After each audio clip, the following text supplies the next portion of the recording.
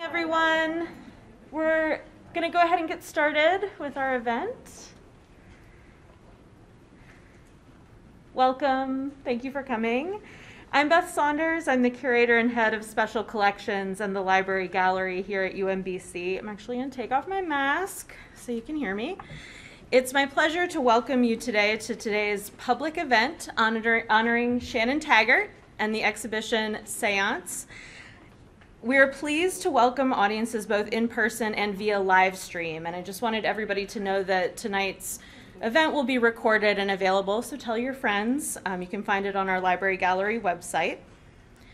For the past 20 years, American artist Shannon Taggart has documented spiritualist practices and communities in the United States, England, and Europe. The resulting body of work, Séance, examines the relationship of spiritualism to human celebrity, its connections to art, science, and technology, and its intrinsic bond with the medium of photography. This exhibition presents 47 images from the series, revealing the emotional, psychological, and physical dimensions of spiritualism in the 21st century. This is our first exhibition since the library and gallery closed its doors in March 2020, and I feel that this body of work is particularly relevant and vital to our time when the world is still in the throes of collective trauma and grief. Many of the photographs in Séance address common human experiences like loss and longing, seeking answers, belief, and healing. I'm also struck by how this work engages with the hopeful and creative ways that technology has been and can be harnessed to bridge distance and open minds to new possibilities. Before I introduce the artist, I would like to extend my gratitude to several people who made the presentation of Séance possible. This show was organized pretty much entirely over Zoom during the pandemic, so I'm really grateful to everyone who contributed to making it such a beautiful and thought-provoking presentation. I'd like to thank Emily Cullen for her expert installation of the show and Larry Halver for assisting with hanging the works, which were beautifully prepared by Ethan Jones and Brian Miller. And I'm appreciative of my team in special collections, Susan Graham, Lindsay Laper, Lorraine Ojo-Ohikware, and Robin Martin for their support and their expertise. I'd like to give a special thanks to my co-curator, Anna Wall, chief curator of the Pensacola Museum of Art, who is our co-sponsor for this exhibition, and of course, all the gratitude to Shannon, who has really been an incredible dream to work with. I'm really thrilled and grateful that she chose us to be the first place to present a major exhibition of this body of work. So now it's my pleasure to introduce Shannon. Shannon Taggart is an artist and author based in St. Paul, Minnesota. Her photographs have been exhibited and featured internationally, including within the publications Time, the New York Times Magazine, Discover, and Newsweek. Her work has been recognized by Nikon, Magnum Photos, the Ing Morath Foundation, American Photography, and the Alexia Foundation for World Peace. Shannon's monograph, Séance, published by Folger Press in 2019, was listed as one of Time Magazine's best photo books of the year in 2019. So welcome, Shannon. She is going to come up and speak, and then there will be time for questions and answers at the end.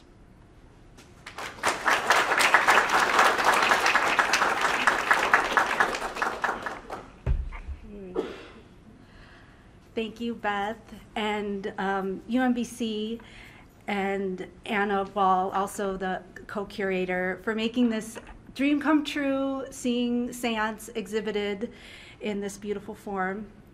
I also want to thank everybody who came out today in person and everybody who's with us online, and friends who traveled in, and a special thanks to Ethan Jones and Brian Miller for helping to put together this beautiful show.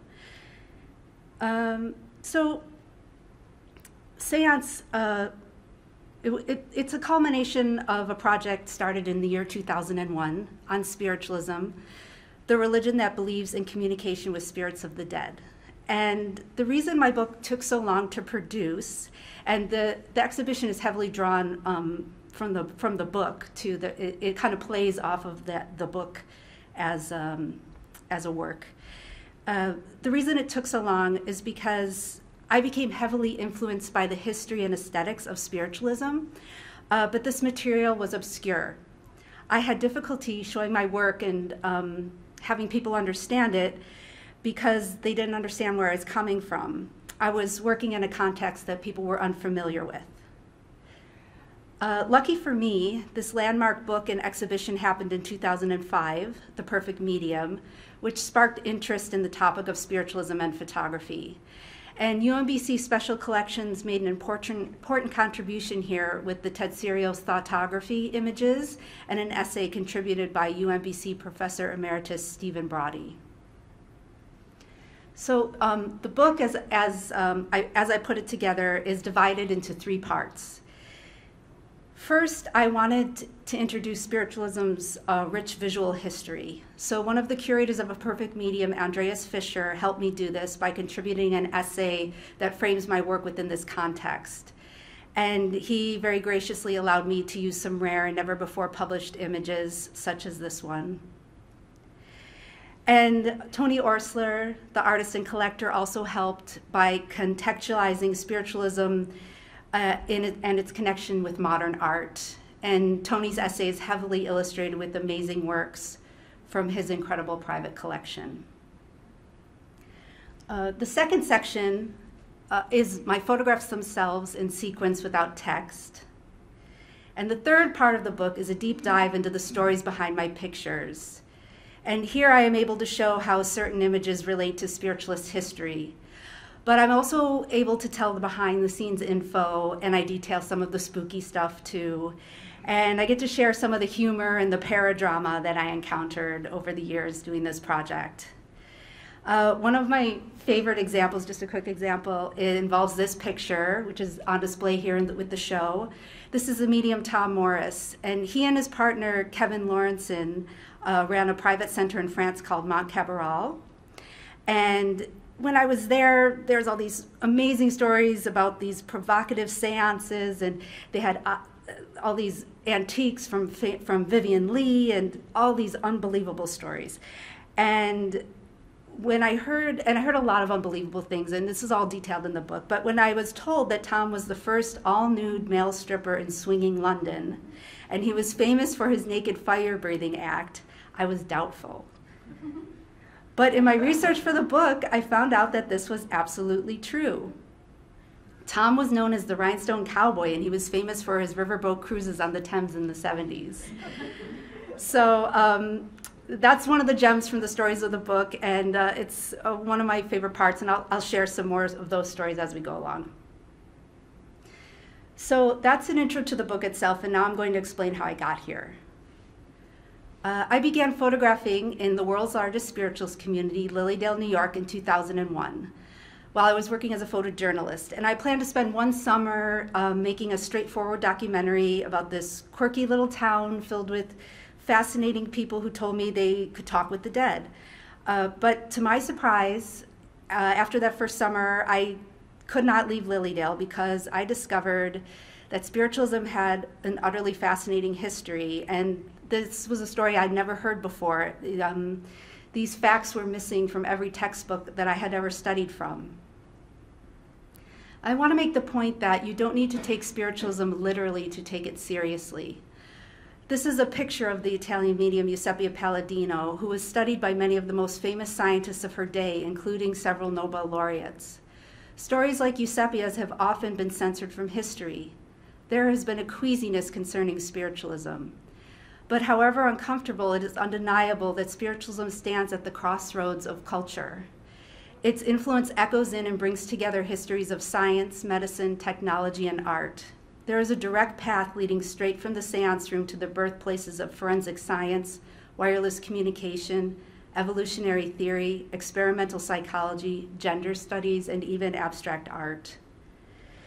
So now, before I explore spiritualism's truly provocative visual record and share my own photographs, I want to quickly introduce spiritualism itself. Spiritualism's aim has always been to merge science and religion, and to this day it is described by spiritualists as a science, a philosophy, and a religion.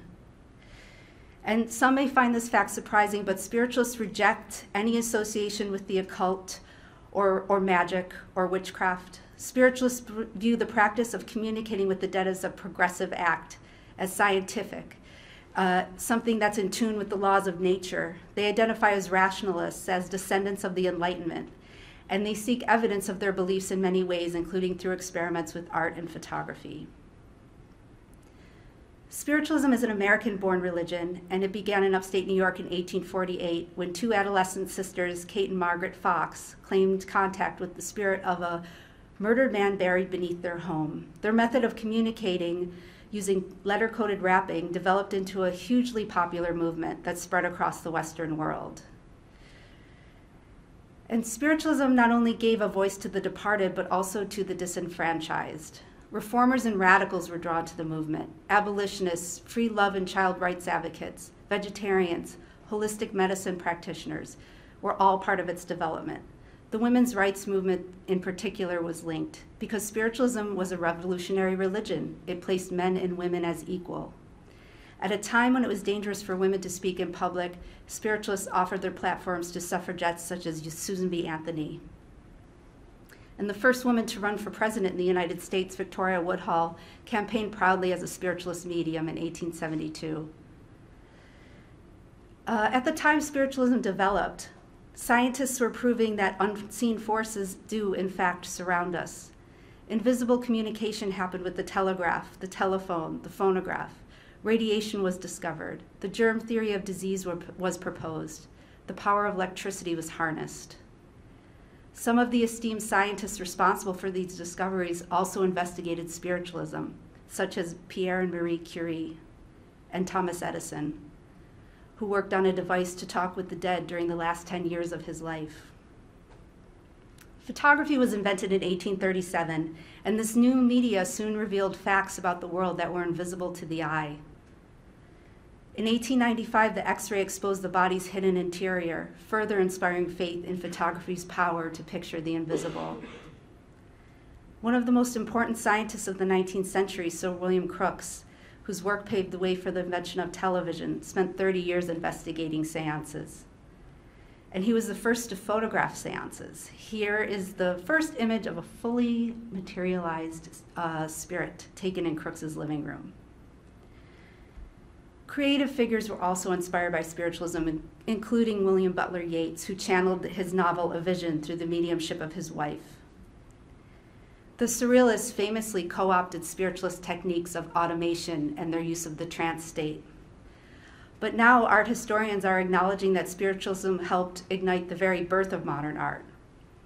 Spiritualist artists such as Georgiana Houghton and Hilma af Klint are now confirmed as pioneers of abstract painting, both predating Kandinsky, known as the father of abstract art.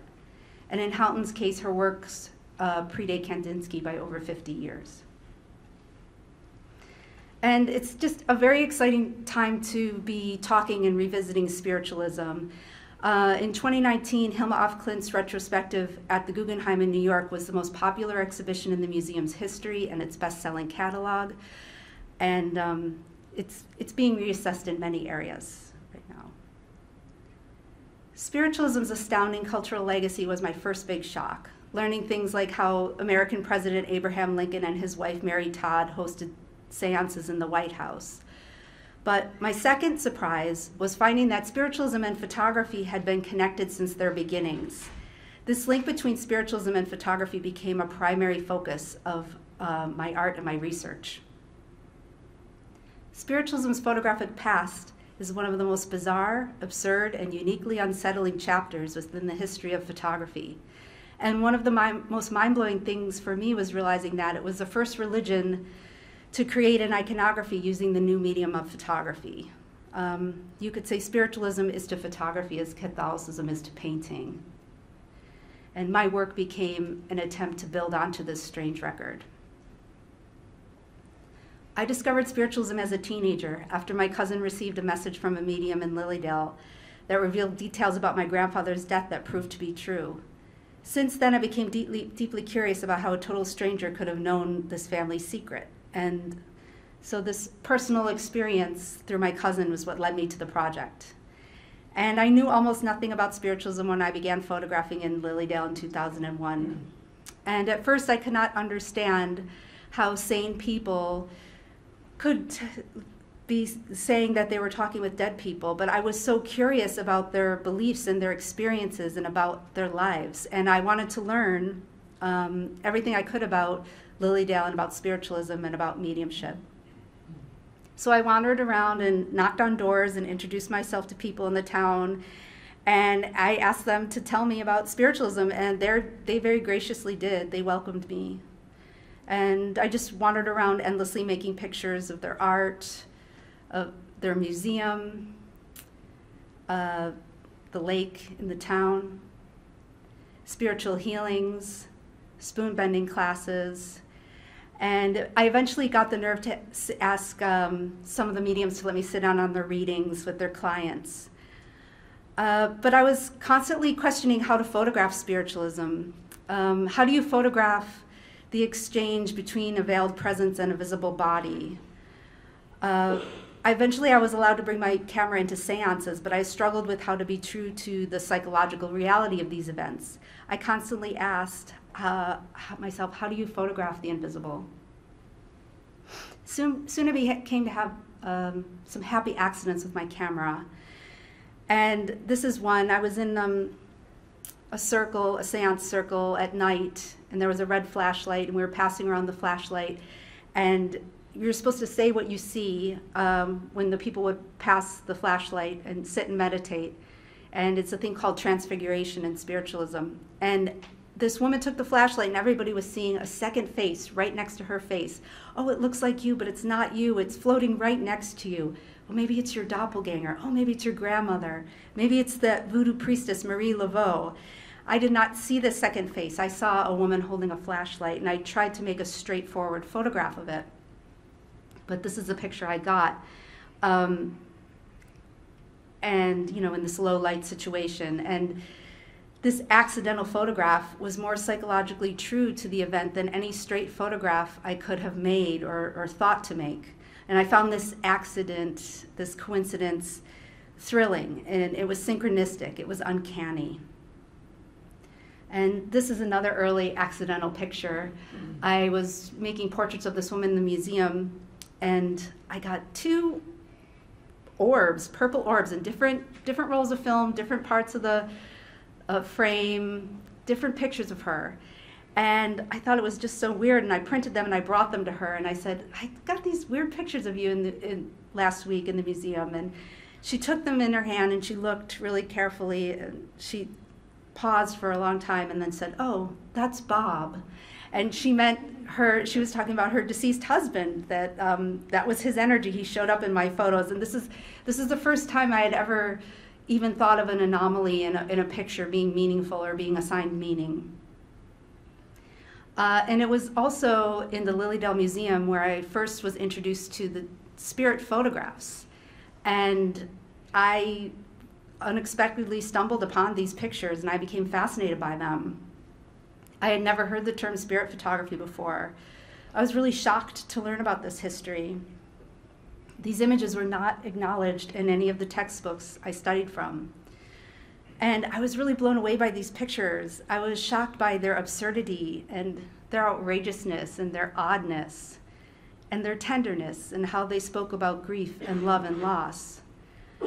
But it was the pictures of spiritualist mediums in action that became of most interest to me. And discovering ectoplasm, the bodily excretion that was said to morph into form, that really blew my mind. I found photographs of ectoplasm shocking. These images were highly strange and grotesque and oddly beautiful. They were the most uniquely unsettling photographs I had ever encountered. And I desperately wanted to decode these images, and I wanted to know what they meant, and I wanted to understand what ectoplasm even was. And so I think for many of us, myself included, you may have first heard the term ectoplasm via the movie Ghostbusters.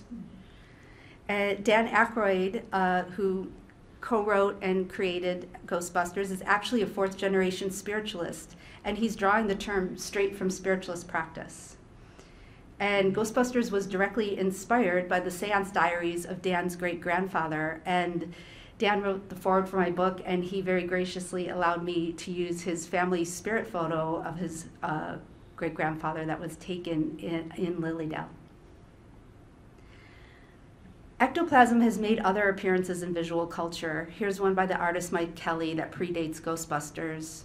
And here's a more recent example of ectoplasm in the art world from Tony Orsler's 2015 film Imponderable. And then there's also examples like this spooky ghost scene from South Park. And I'm trying to make the point that there is a cultural awareness of ectoplasm that has been separated from spiritualism. Within these recent examples, the visionary artist Paul LaFolie, with his statement, "Ectoplasm unites life with death," comes closest to explaining ectoplasm's authentic meaning. The word ectoplasm is taken from the Greek, ektos plus plasma, meaning outside formed. It's a paradox. It's a substance that's supposed to be spiritual and material. It's a substance that's supposed to merge or bring together the realms of life and death. It was named by Charles Richet, a Nobel Prize winner in medicine, and in Richet's description, it's an extension of the medium's body that creates a form for itself and seems to come to life. In the Victorian era and into the early 20th century, serious attempts were made to study ectoplasm. Some compared it to natural phenomena like plasma, spiderwebs, slime molds, the chrysalis of caterpillars, or the pseudopods of protozoa. But there's the problem of cross-cultural evidence. Why doesn't ectoplasm appear in other cultures or throughout the ages? It seems to move across the world only after the photographs have been shared. Some argue that psychokinetic abilities are often accessed through a technique of visual focus. An example is how paintings and sculptures of levitation and stigmata serve as inspiration for the bodily feats of saints like St. Joseph of Cupertino or St. Catherine of Siena. Others point to the shamanic concept of spiritualized phlegm as a cross-cultural example. It's when the plant medicine combines with the shaman and he uses it for healing, his own biochemistry. But of course, scandal has also surrounded ectoplasm. Houdini famously hated it. Here is a fake ectoplasm photo he commissioned of himself. Houdini appears to Houdini. And this juicy read from 1977 lays bare how some scam seances were executed. And so eventually, most spiritualist churches distanced themselves from ectoplasm and darkroom seances. And instead, spiritualism began focusing on almost exclusively clairvoyant mediumship, much like you see on the popular TV shows, like the Long Island Medium, with like bright rooms and tissue boxes and just people having a conversation with candles. So yeah, it's a very different aesthetic. And spiritualism, I just want to make the point too that spirit photography has always been controversial, and it's even controversial for spiritualists. Not everybody feels the same way about it. There's a lot of believing spiritualists who absolutely hate spirit photography. There's others that believe some of the vintage pictures are true, some are not. There's no dogma, there's no hierarchy. Everybody has a different feeling about it in spiritualism. But many of the mediums I met told me that they believed in the reality of ectoplasm. And I could not help but wonder if there were mediums out there somewhere still trying to produce it. And this led me to the Arthur Findlay College, which is a learning center for spiritualists outside of London. And the best way to describe it is like a Hogwarts for adult spiritualists. And I mean this in the best way. People travel from all over the world and they try to study there. And Arthur Findlay College has always kept the ectoplasmic seance alive, even, when it was unfashionable. And this is one of the news pictures of a documentation. I traveled there in 2003 to attend a course as a student, and I finally saw a real medium's cabinet. And the week was filled with classes and demonstrations, and here's one of many exercises on how to use a medium's cabinet. And this was my seance classroom.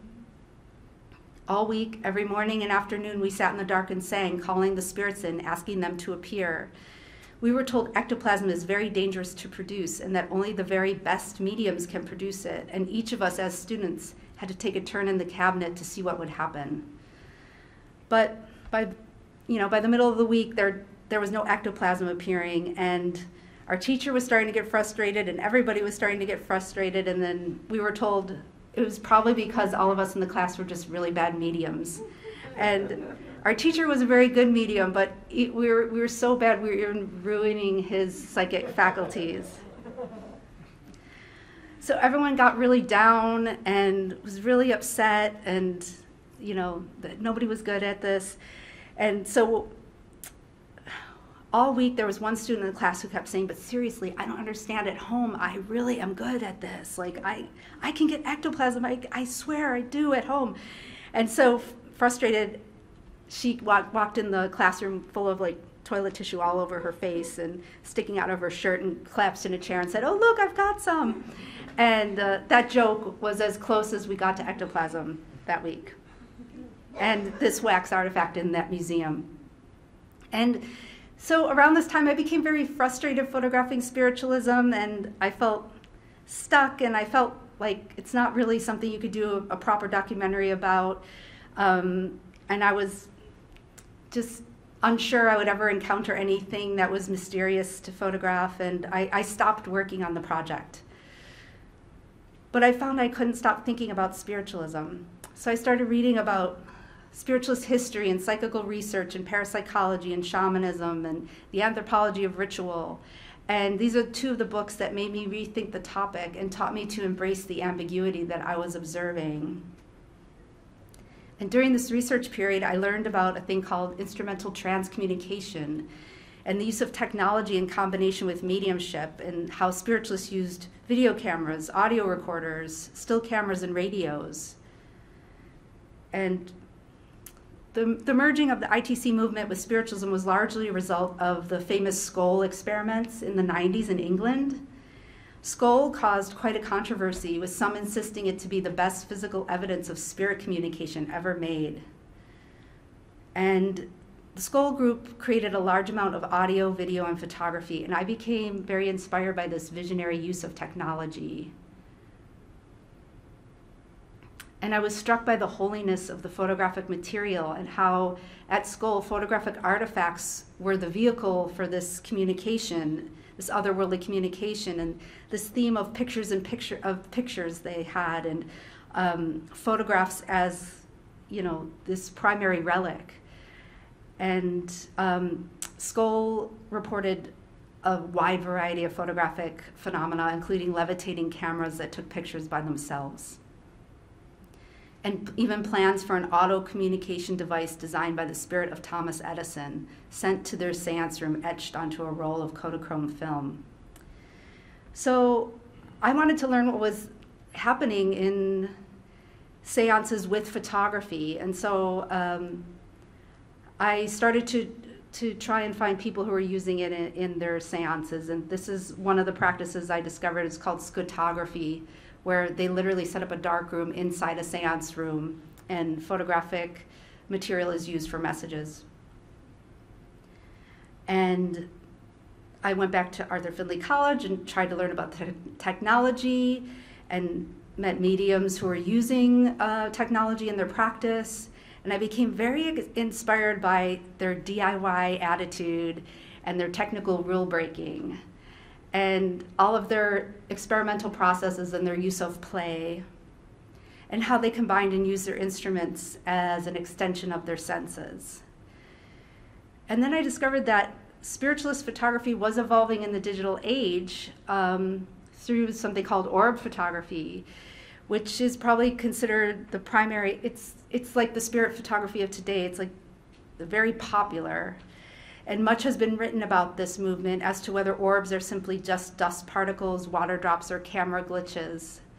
But for orb photographers, this debate is beside the point. The point of an orb is to interact with it. The main technique is called orb calling, where you invite the orbs to appear. And many of the people online who spearheaded this community were grieving mothers who were using this technique to talk to their deceased children. And they would call in the orbs, direct them into patterns, use computer software to zoom in and search for symbols and faces. I also, so I began researching mediums who are using photography, and I do a lot of this research on Facebook, and there are some that use thermal cameras, some that do these 3D images with the iPhone, and I was struck by how much they look like sonograms, some of them. And there's another technique that's popular with several mediums where they use their eyeglasses to scry. And this is when the medium sits in trance with glasses on and photographs reflections.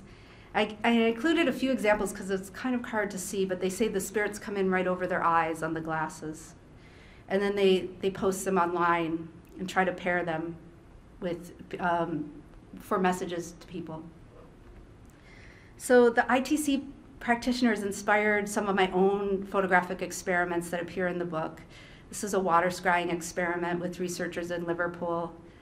This is a water scry at Loch Ness, smoke scrying, and orbs. I tried orb photography. I'm pretty bad at it, but every once in a while I get a good orb photo.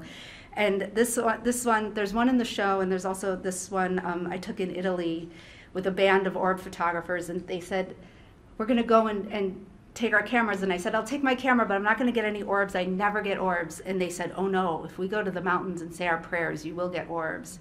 And I took this photo, and it's orb upon orb upon orb, and it still amazes me because I'm not really sure what happened in this picture.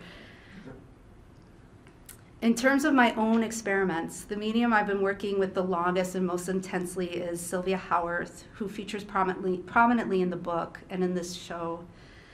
Sylvia is incredibly creative. She's a true artist herself. I could do an entire presentation on her work. This is a camera obscura she installed in her bedroom. And here's Sylvia using a Xbox motion camera. So she'll have the Xbox camera track her body, and then she'll direct it and ask the spirits to come in and communicate. In this one, she's asking it to shake hands. And Sylvia takes videos of herself, and she captures the video at points of corruption, using these digital riffs to illustrate her experience of the ineffable. And there are thousands of these corrupted screen grabs, which she compiles into digital notebooks. And so you have like thousands of these, and they inspired what I ended up like when I was working with her. Her work inspired mine, this idea of her morphing or deconstructing, or the spiritual concept of masking, where you see other things on a medium's face, or this idea of blending or merging that spiritualists talk about. And many spiritualist mediums claim celebrity spirit guides, and that was a surprise. Some of the most popular, such as Michael Jackson, Freddie Mercury, and Louis Armstrong, are painted on these spirit trumpets, which were handmade by Sylvia. And here's a view of her seance space, where she actually did some paintings or some drawings of their celebrity spirit guides. And this is Sylvia's husband, Chris Howarth, who is also a medium. And one of his main spirit guides is Louis Armstrong. And there's a lot of drama about Louis Armstrong, because some mediums will say, Louis Armstrong only comes to my seances. He does not go to Chris Howarth's seance. There's a lot of like territorial stuff about these celebrity mediums. And this is a picture of Chris visiting the Louis Armstrong medium in New York City. And here's Chris speaking in trance as Louis Armstrong. And yeah, this is another one I recorded. This is Elvis Presley. So I want to switch gears and get back to this mystery of ectoplasm and my search for it. And I ended up traveling all over England and parts of Europe to document mediums who said they were working with ectoplasm. But what I discovered was that most physical mediums had their own interpretation of the term ectoplasm. And when they told me they were working with ectoplasm, most were not talking about the white gauzy streams that you see in the vintage images. The word ectoplasm was used to refer to temperature changes, feelings, smells, or hypnotic perceptions. This ectoplasmic power could be responsible for any of the effects they were trying to create, including healing.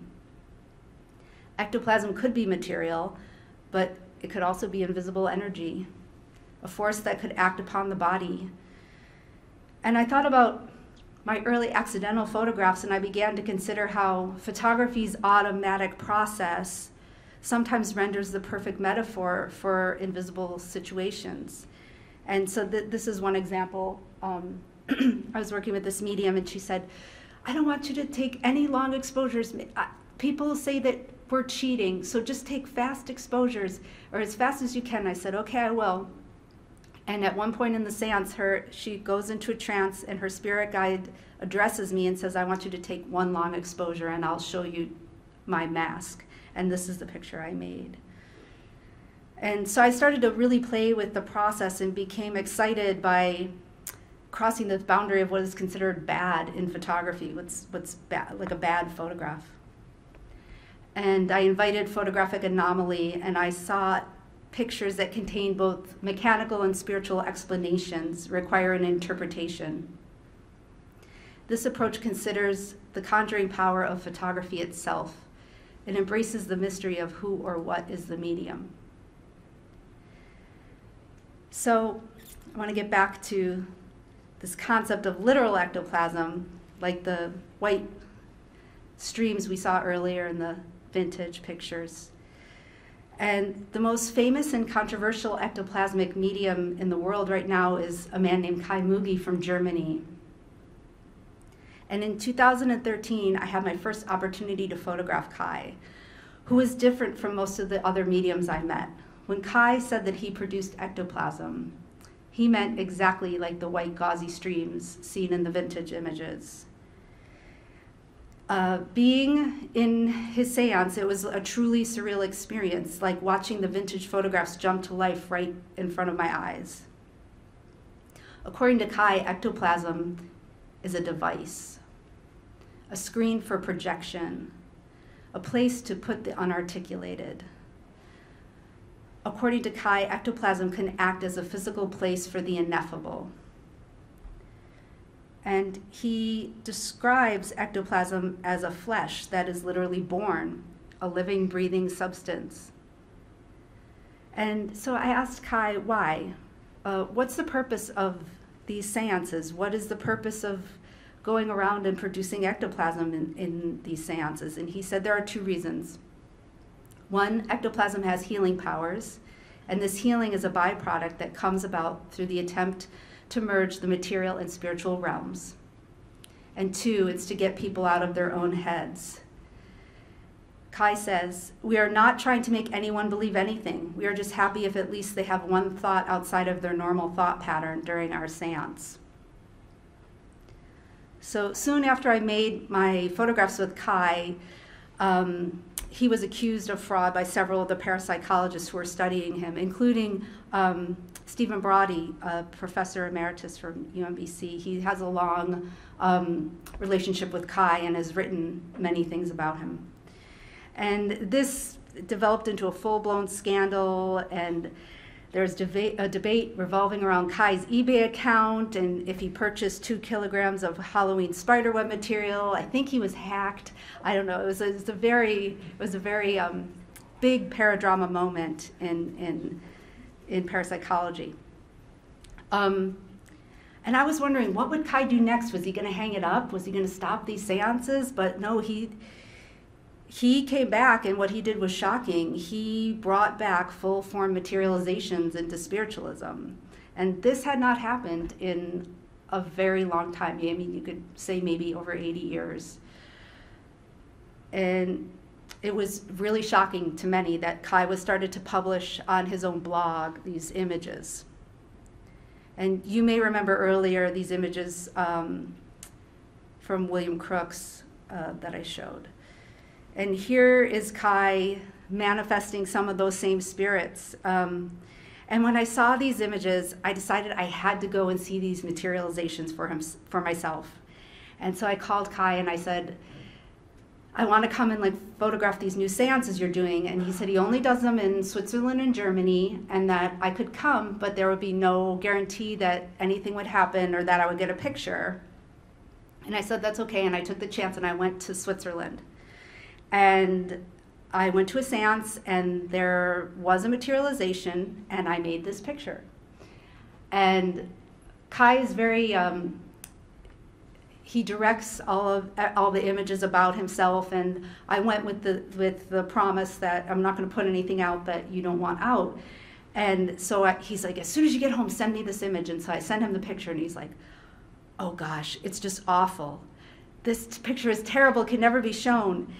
And he said that this picture was literally a mediumistic preterm birth of the spirit of Colonel Henry Alcott. And it was because he was so nervous that I was coming to his seance that it was a botched materialization. And so I was really disappointed that I did get a picture, but I wasn't going to be able to show it. But 3 weeks later, Alcott reappeared to Kai's in-house photographer, Marcus Kepler, and he got the perfect shot of the perfectly formed Alcott. So then I was allowed to use my image as like a comparison. So it ended up working out. I'm going to draw this part to a close right now with some of the strangest stories of making photographs in spiritualism, and they happened with a medium named Gordon Garforth. And when I first met Gordon Garforth, he just seemed like a really normal, nice guy, and he's a longtime spiritualist. His wife is also from a spiritualist family, and he said, yes, I go into trance, and ectoplasm changes the shape of my hands and my face, and you'll see this in my seance. And I thought, I'm probably not going to see that, but I'm going to go anyway with my camera, and I was really doubtful anything would happen. And so I was invited. I brought my camera. This is what it looks like with the lights on. And about 20 minutes into the seance, Gordon's wife Gaynor announced that the spirits would now use ectoplasm on Gordon's hands, and he held out his hand, and he started to move it in front of his body. And the next thing I saw was this gigantic hand. And to me in my seat, it looked as if his flesh just skipped into a gigantic form. And I screamed, and that's really impolite in a seance. It's a very bad thing to do. You're really not supposed to do it. And then everybody else in the seance started screaming too. And I was thinking, are they screaming because I'm screaming, or are they seeing this hand? Or like, no. Then I convinced myself that because then he moved it back and it was gone. And I convinced myself that I had hypnotically rendered the hand in my mind's eye because he had prepared me to see his hand change. But when I got my images back downloaded, I saw this gigantic, grotesque hand that was just as spooky as what I saw with my eyes. And I just love that this picture has multiple interpretations, and that it's really a mystery to me what happened that day, and it's probably one of the strangest things I've ever seen. It was very magical. And I also photographed Gordon in a trance session where he told me his face would change, and he talked a lot about these masking, and spiritualists talk about these ectoplasmic masks that appear, and there's a long tradition of this in spirit photography and also throughout spiritualism. And I documented the session with Gordon using long exposures, and in every picture I made, Gordon looked very different. And these are some of the pictures I made. And then there was this picture, and I almost didn't want to put this on. I ended up giving him all these pictures on a hard drive. And I didn't want to put this picture on because it was like a little spooky. The mustache looked like a little bit like Hitler-esque, and I was like, oh gosh, I don't want to give him this picture. But he saw it on the screen, and he said, that picture, that is the picture. That is the best picture you did. I love that picture. And so I put it on the thumb drive, and I didn't think about this picture again. And then I was back in England 6 months later, and he invited me to his home. And he said, I have to show you something. And he brought out this carte de visite of his great-grandfather. And so this was one of the strangest photographic synchronicities I had as an experience when I was playing with the photographic process in these seances. And Gordon believes that it's his great-grandfather as seen in this image, and this is in the show also. So that's usually where I end my talk, but I'm going to go on just a little bit. I'm going to share, I'm working on 2 works in progress right now. And the first one, I mentioned this book earlier, The Perfect Medium, and fans of that book may recognize some of these pictures. These are from the SORAT group. It was an experimental psi research group that was extensively documented by its members, John Thomas Richards and his wife Elaine. And SORAT is important for a variety of reasons, two being that the group was started by John G. Neihart, the American Poet Laureate of Nebraska, who is best noted for his book Black Elk Speaks, one of the most widely read works in American Indian literature. So Neihart started this group, and then it evolved into this 50-year-long project that is one of the most exotic cases in the history of cyclical research. And they made films, they have tons of photographs, audio. The archive is absolutely astounding.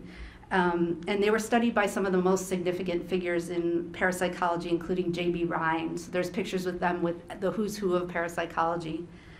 And so myself and the sociologist Jim McLennan are working with Elaine Richards to save this massive archive. And we're going to do a book about it. And right now I'm editing all their photographs, which has been a really exciting, because a lot of it's never been seen before, and it's really astounding stuff. And then just quickly, what I've been doing lately is during the pandemic, I wanted to continue photographing mediums. But there's travel restrictions and restrictions on in-person interaction, and photography requires presence. But I took inspiration from the spiritualists and their tradition of experimentation with media and technology.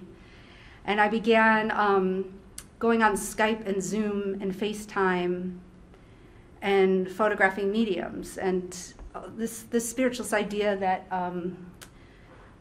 otherworldly communication can't be bound by time or space. So playing with this concept. So these three images have been of the medium Isabel Duchesne in trance via Skype. And these are some FaceTime experiments with my friend and longtime collaborator, Lilydale medium, Lauren Thibodeau. And these are a few experiments led by the medium Kim Moore-Cullen via Zoom. And we had a whole, a really intricate system with Kim. And we had audio going, and it's still a lot of material. And this is one of Kim. And then these are some, this is slightly more of a domestic setting with my friends, EVP researchers, Jack and Margaret. And they do their sitting, and I'm on Zoom or Skype photographing them. And that's just a little work in progress. And that's the end.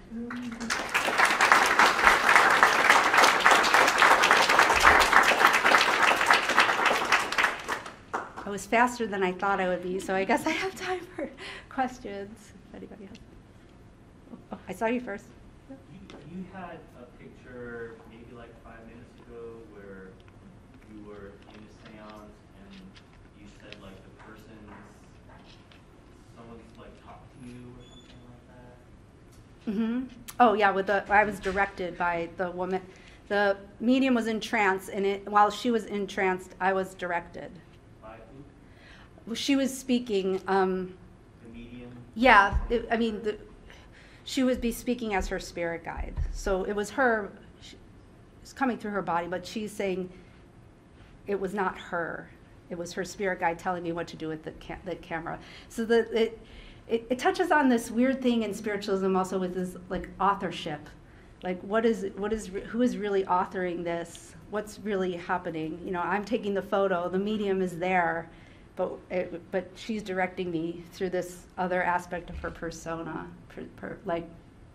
so that's what happened in that situation. And then the last photo you showed was with one of the screenshots was the guy with a bunch of ectoplasm or something, the older guy. Yeah.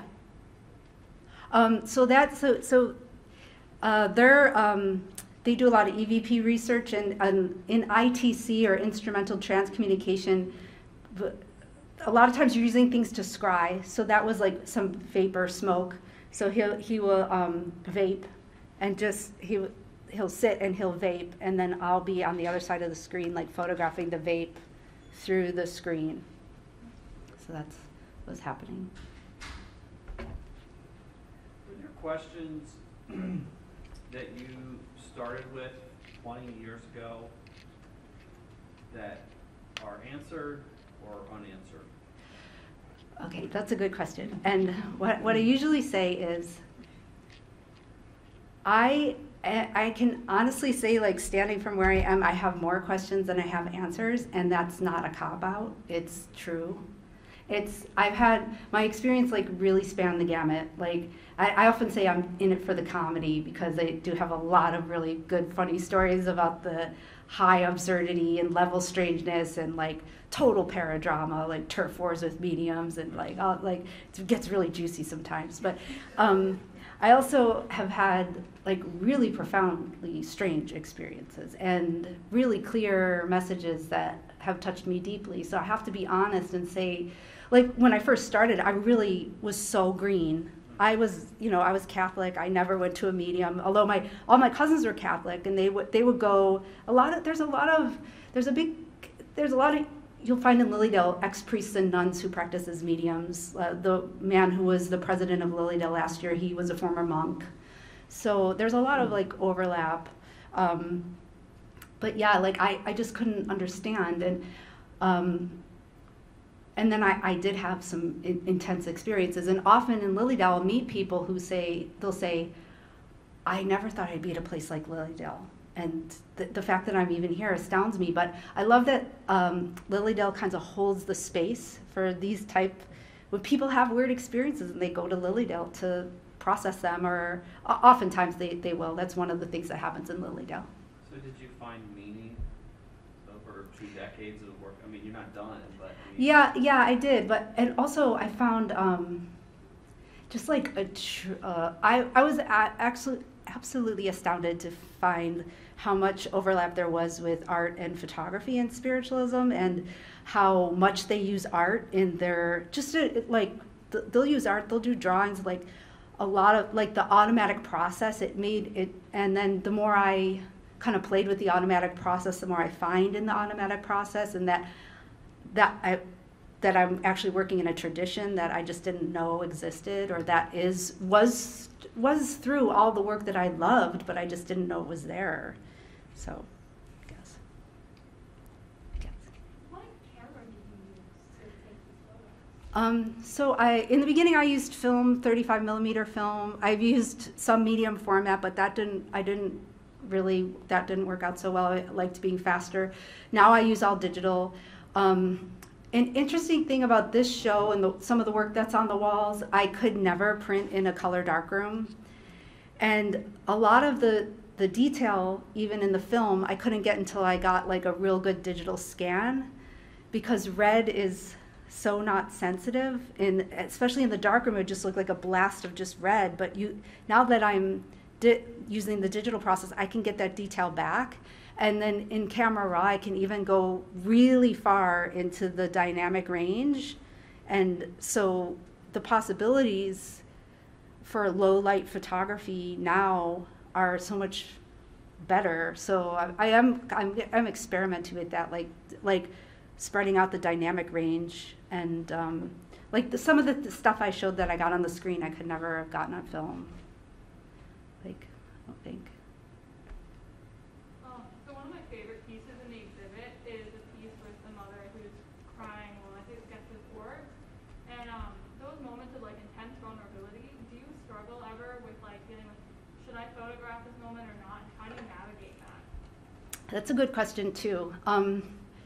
Because it's that, but it's also like when you're photographing mediums, you're photographing very sensitive people too. And so that was another reason why I didn't get the work out into the world like for a really long time, because I couldn't just like take the pictures and then put them out there. Like, so most of the people in my photos I have like a real working relationship with, and every single thing in my book was approved. Like, people saw what picture would be used, what words would go with it, what the title would be. And so that woman, Kim, I just took the picture not knowing her. It was in an orb photography class, but then I sent it, I got her contact information and I followed up, and she like loves the picture, and so I sent her a copy of the book, and like she was very excited about it. And so I was done with her permission. That was, when I was working as a journalist, that was one of my really big problems with it. It's like going somewhere and like photographing something that's really emotional and then leaving and not knowing and then just putting it out in the world. I always had a tough time doing that. And it's even more so with mediums, because they are very, like, they're sharing, it's very collaborative. Like, they're sharing this very intense performative process. It's very performative. So it's a lot. Related, do you feel as though the work that you've been doing in these small communities has had an effect on the communities themselves? Like, do you feel that you've had a changing effect in the way that they see themselves or their own imagery? Maybe a little bit in the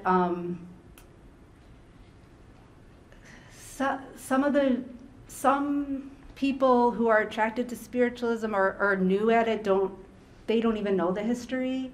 Or like, I've been able to make some, I don't know if this really answers it, but like when I started showing the work, I started to realize, oh, there's art historians doing new work. There's people there's history of medicine people looking at this history, and nobody in Lilydale knew that was happening. They were just like, and so bridging, I've helped bridge the gap between theory and practice a little bit, like, and also I'll meet people who like did their whole life's work on spiritualism, but they had never met a medium before.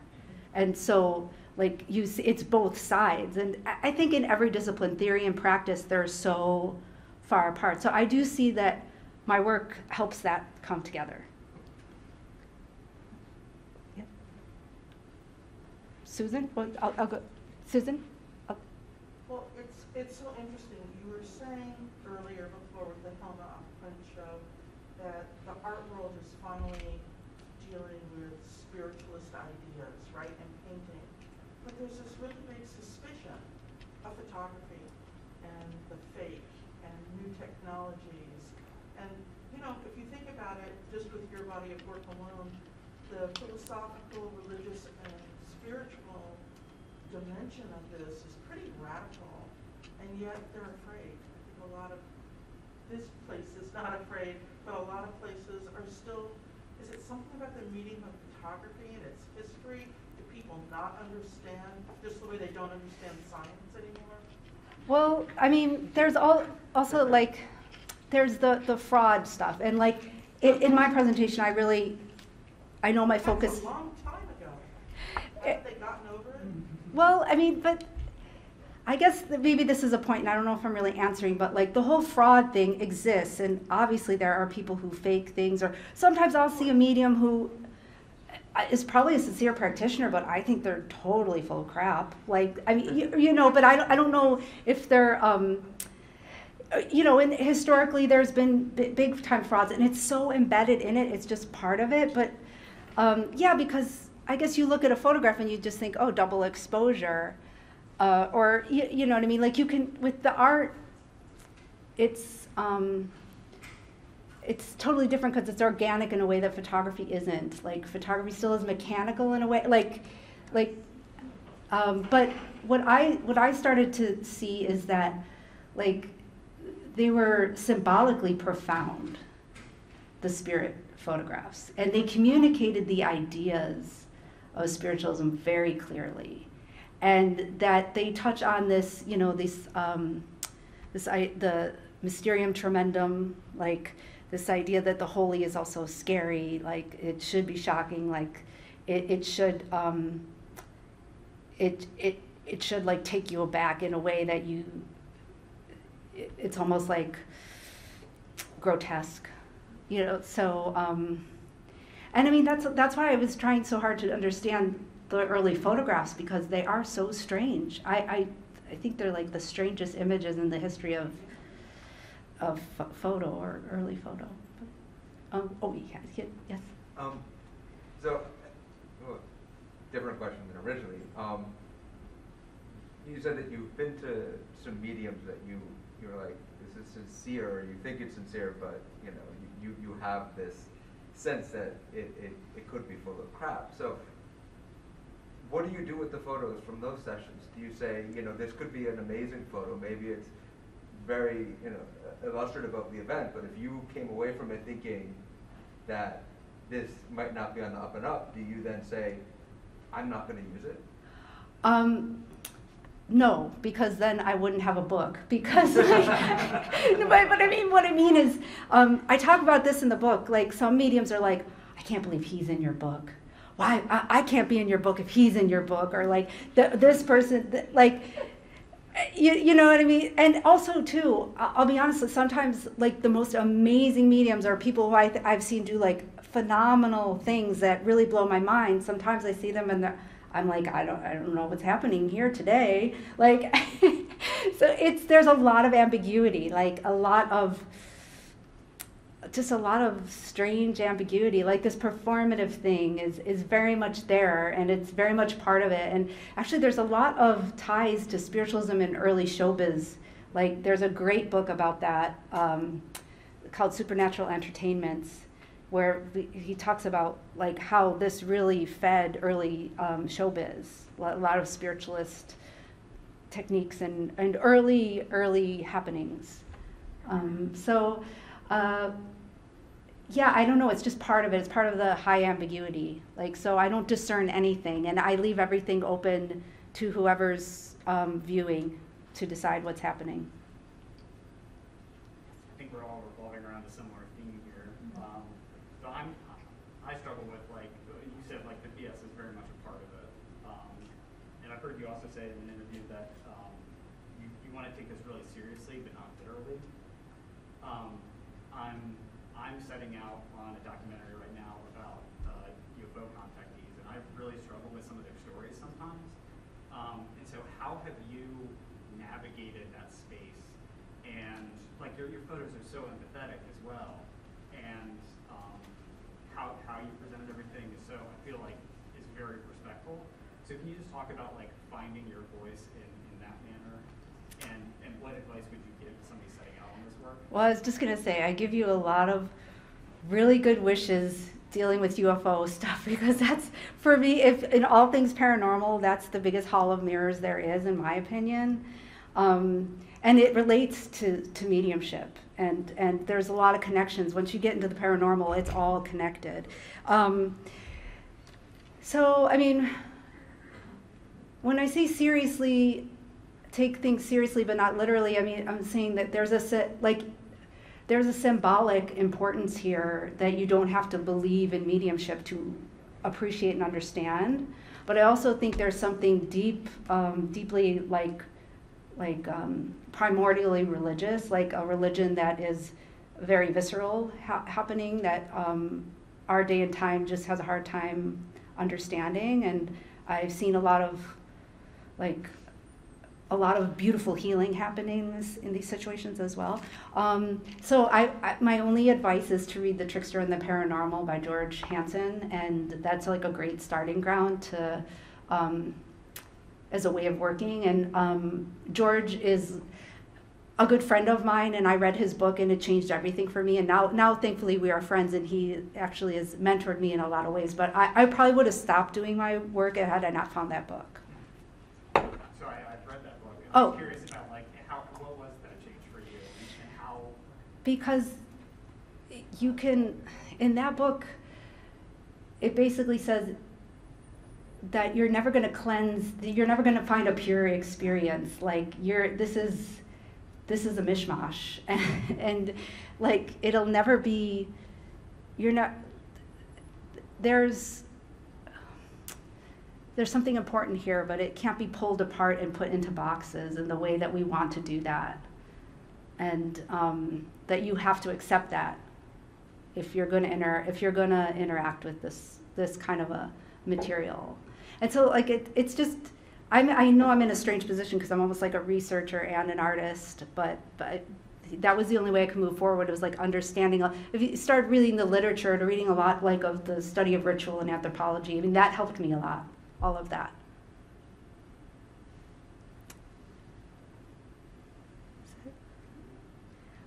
no other questions? Any other questions? Well, thank you so much, Shannon. That was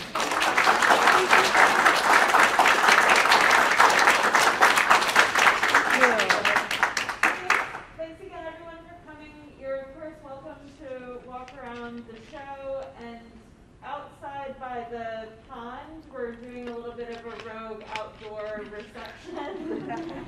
So you're also welcome to join us for that. Thank you again. Thank you.